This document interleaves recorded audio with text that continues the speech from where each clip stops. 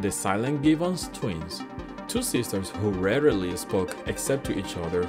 They were sent to separate boarding schools to get them to talk to other people but entered severe catatonia.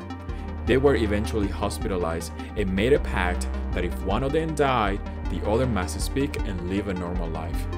They had a months-long discussion and decided which one should die. Eventually, one died of heart inflammation with no causes noted on the autopsy. And just moments after that, the other one spoke. "I am free at last, liberated, and at last Jennifer has given up her life for me."